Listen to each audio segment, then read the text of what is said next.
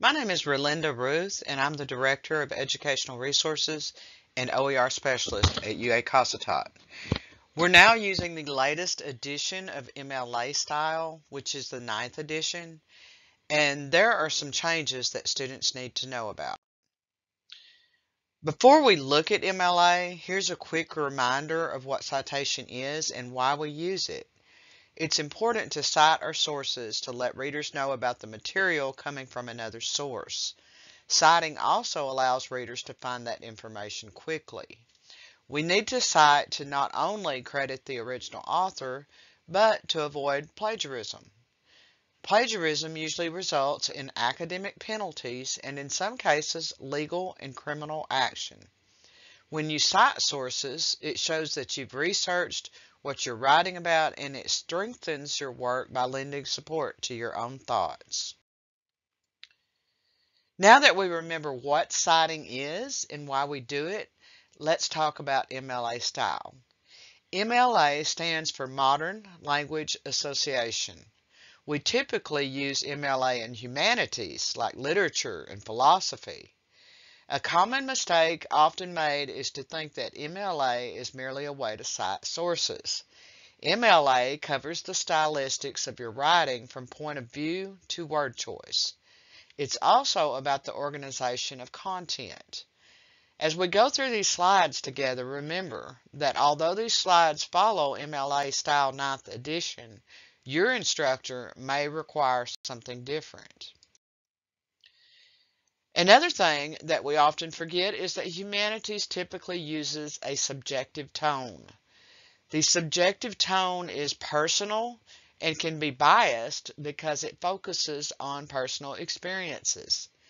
Concentrate on research to help support your ideas. One of the best ways to stay unbiased is to present all sides of the argument.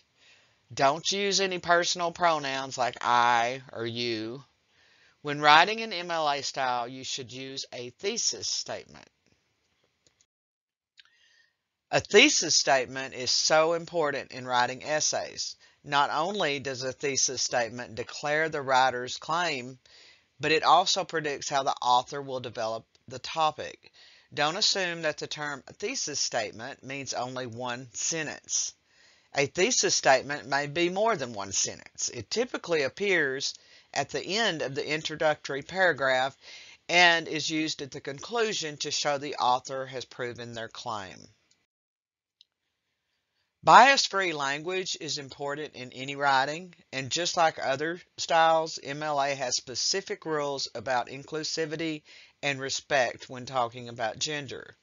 One of the new things about recent updates to any style of writing is the acceptance of a singular they to show inclusivity.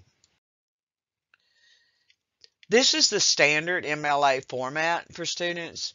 Keep in mind that your instructor may have different guidelines. Unlike APA style, MLA style does not include a cover page.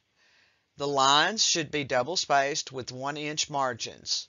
The most commonly accepted font to use is Times New Roman 12-point font. Pagination will appear at the top right with the author's last name. The author's name, instructor's name, course name, and the date in a day, month, year format with omitted commas will appear. The title will also appear on the first page, and that will be centered. As a college instructor, I find myself repeating this all the time. Do not underline, italicize, bolden, or place your title in quotation marks. Write the title in standard capitalization, not all caps. Include a works cited page at the end of the paper. The first page includes the author's name, the instructor's name, the course name, and the date. The title will be centered and typed in boldface. Don't forget to indent the first sentence of each paragraph.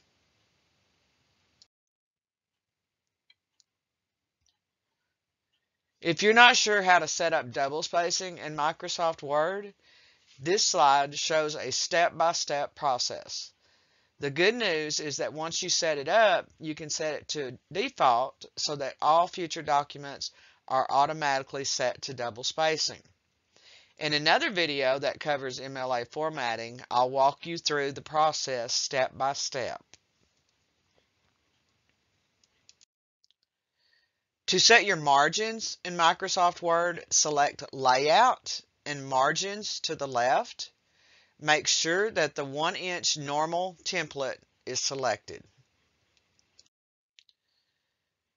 Pagination can be set using the Insert tab at the top. Select Page Number, Top of Page, and Plain Number 3. Moving the cursor to the left side of the number, type your last name and space. Something students need to remember is that if you haven't set your font, make sure you highlight the number and select the same font you're using in the body of the paper.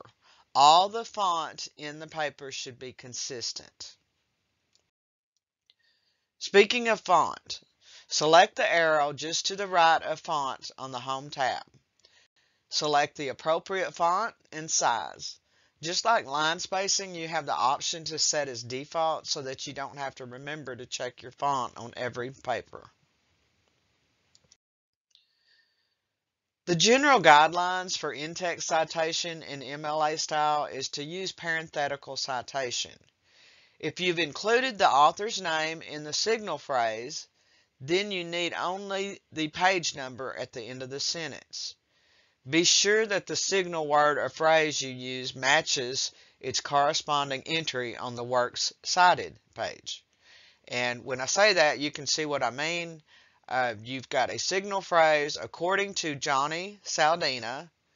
Each of the 7 descriptive coding cells are chronologically compared to.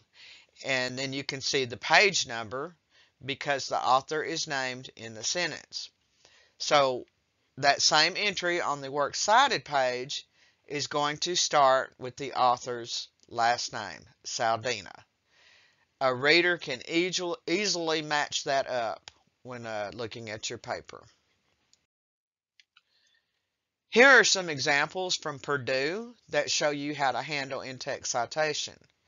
For specific examples, see the ERC's library guide on MLA Style 9th edition. Be sure that your punctuation appears after the parenthetical citation. The Works Cited page appears as a separate page after the body of the paper. In MLA Style, we use a Works Cited page, and in APA Style, we use a References page. Same concept of listing sources, but in a different format. One thing that both styles share is that entries are double-spaced, listed alphabetically, and second and subsequent lines are indented. The page is titled Works Cited. To set a hanging indent, you can use the same step you used to set line spacing, but select Hanging under Indentation and Special. A signal phrase is a short introduction phrase that names the author or the article title and lets the reader know that a quote or paraphrase is coming. Using signal phrases provide an effective transition between your ideas and your supporting sources. If you don't use a signal phrase, use in-text citation to credit the author and show the date. If there is one, include the page number in your in-text citation. Anything you're citing in the paper must have a corresponding entry on the References page, except personal interviews. As an instructor, I like to see signal phrases because it shows the author's effort to transition between their ideas and their sources. Remember, the ERC has several library guides available at their webpage, or you can go directly to libguides.cccua.edu to see the list. Capitalization can be a little tricky in MLA style. You can see the rules in this slide. Be sure to capitalize proper nouns. While APA style focuses on dates, MLA style focuses more on authors, so you should include their first name if available. An easy way to remember the rules for italicizing and using quotations on titles is to think italicized long and quote short. If your paper includes quotations that have 4 lines of prose or 3 lines of verse, place quotations in a freestanding block of text and omit quotation marks. Indenting the entire passage 1/2 inch from the left margin separates the text from the rest of the paper to let the reader know that it is a long quote. Indent the entire passage, omit quotation marks, and place the parenthetical citation after the closing punctuation mark. Remember, this is for block quotes only. The basic rules for the works cited page is to use hanging indentation, list all your entries alphabetically, and invert the author's names. You can't memorize every citation formula. It's impossible and it often changes. The best way to master writing styles is by knowing exactly where to look. Purdue Online Writing Lab is one of the best because it's user-friendly and it includes so much information. Another place to check writing styles is through the ERC's MLA Style 9th edition library guide. And yet a third way to master writing styles is by asking a tutor at the ERC. Remember, the Purdue site and the ERC library guide. Bookmark both of them so you know where to look. Many instructors require the use of ERC online databases, which often have citation for articles. Be sure to double check those at the website. Sometimes they are outdated or you may not be selecting the right style. If you have any questions about MLA Style, visit the ERC at any campus.